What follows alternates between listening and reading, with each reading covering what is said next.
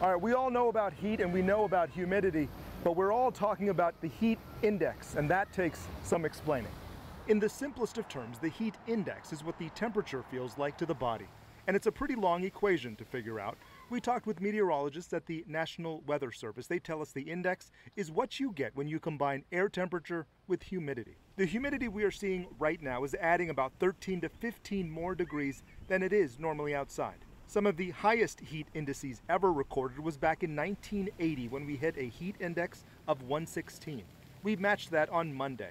Today, the National Weather Service is projecting we peak at 114. Dr. Craig Crandall of UT Southwestern specializes in thermal physiology.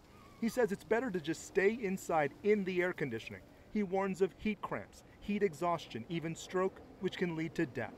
And it all comes down to core body temperatures increasing. The more water in the air, that is higher humidity, the less effective that sweat evaporates. And you need to have that sweat to evaporate to cool you down. The obvious concerns are for at-risk populations like the elderly. Core temperatures for the elderly can spike a lot faster.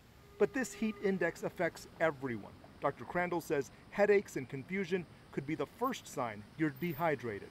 Get inside and get hydrated. In DFW, I'm Jobin Punney.